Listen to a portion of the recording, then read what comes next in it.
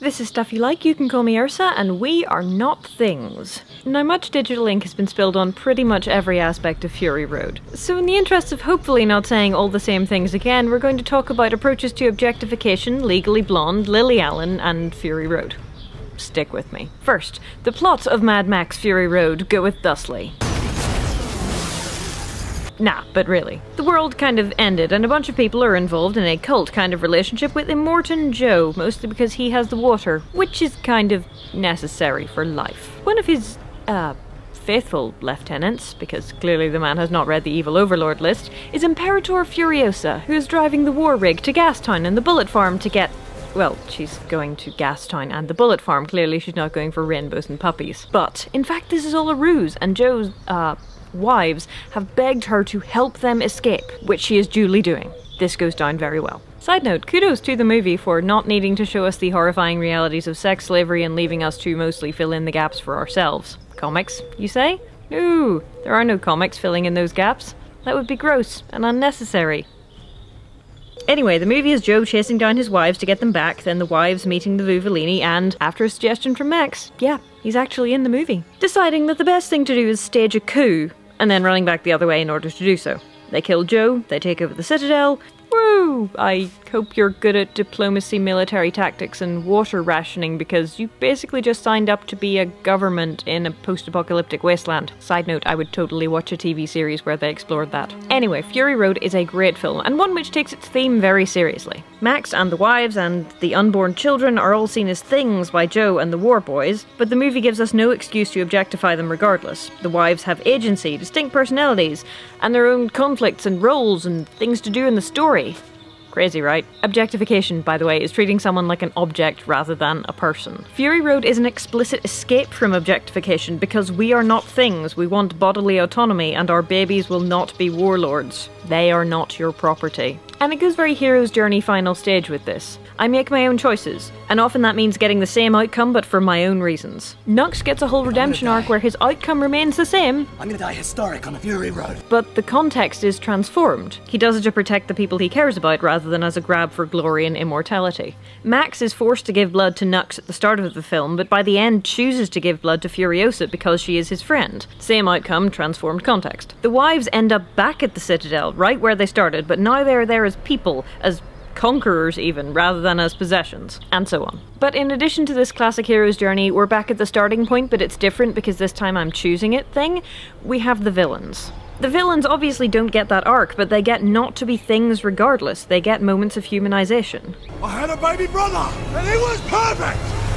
Perfect in every way! They are terrible people who do unspeakably awful things, but as bombastic and over the top as the movie gets, even they get to be people. Nobody is an object and nobody is a cipher, although I guess you could argue cannon fodder one way or the other. Being cannon fodder is also objectification, albeit of a non-sexual sort, and the fact that it can be argued either way is testament to the fact that there is no grand arbiter of what is or is not objectification in media. For example, going back to sexual objectification for a minute, I love Legally Blonde, but while I personally enjoy its subversion of the expectations we would normally have of the blonde fashionista who wants her boyfriend back, not everyone sees it as the love letter to self-determination that I do.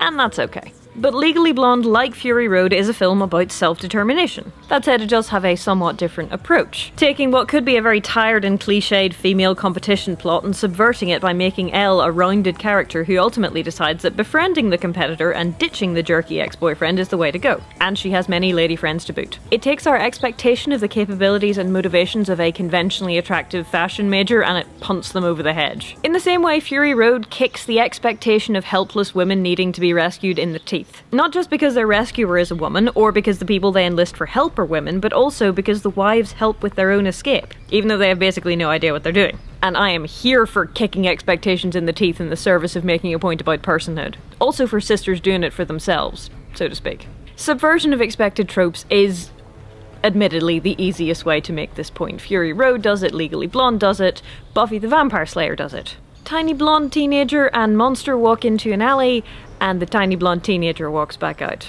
In all those cases, you just let the characters be people, and you don't undermine your own point by letting the camera treat them as objects either. This is why there's maybe one 10-second sequence of soft focus wives in the entire film, and even then the focus is as much on the water as it is the impossibly incongruous women with all their own teeth in a post-apocalyptic landscape. Because if you decide to use cliched tropes more or less straight to make a point about objectification, then you're in the realms of parody and satire, and that's much harder to make stick. I've never really been able to get behind most examples of ironic objectification, like, say, zombie strippers, because, I don't know, maybe the joke is too subtle for me. It just feels like you're trying to have your cake and eat it too. Look at us, we're being all ironically sexy. Look at all those stupid sheep men drooling over the women who are about to kill and eat them.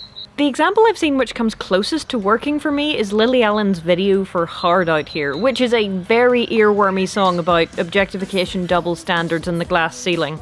No, really. But I'm still not quite on board. I mean, clearly the video is meant to be a joke, incisive commentary on the state of modern music and its standards for female performers.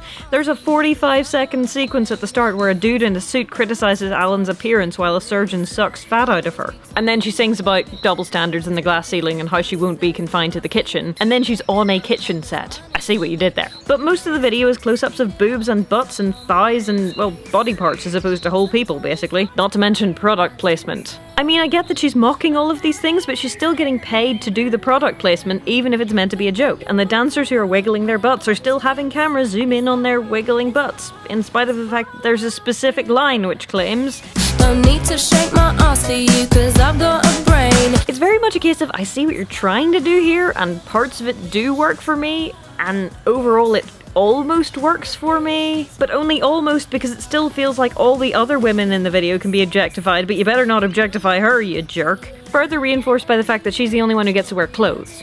Well, leggings and a leotard. But she gets to have her skin covered at least. Like I said, there's no grand arbiter on what is objectification and what is not. Bits of it work for me, bits of it don't. Overall, that means it just doesn't, but nah. Mine is not the only opinion. But that just reinforces how hard, for a bitch, it is to make a video which can really boast ironic objectification. And this is one of the things that works so well with Fury Road. There is a naked woman in Fury Road, there are beautiful women in wafty clothes, there are women chained up and breastfeeding, but they are framed in a way that makes you think of them as people. They aren't objectified even ironically. I don't feel like the nudity is superfluous. That woman is hidden by her hair and the camera work. Those women are consistently treated like people. Those women are practically naked, but what you feel is horror for their situation rather than like they're there to give you something boob related to look at. We are not things is such a big part of the movie's message. It's nice that they don't undermine that with cheap sexualization and characters who are completely interchangeable and have no personalities. In case I haven't made it clear, I love this movie. It is a joy and the gift that keeps on giving. Every time I watch it, I see something new and subtle and cool that they did. And it achieves this, generally, without treating its characters as meat. And it's just so darn optimistic with its redemption themes and hope. It just makes me feel better about the world. Anyway, that's about our lot for now. So, Patreon is up here.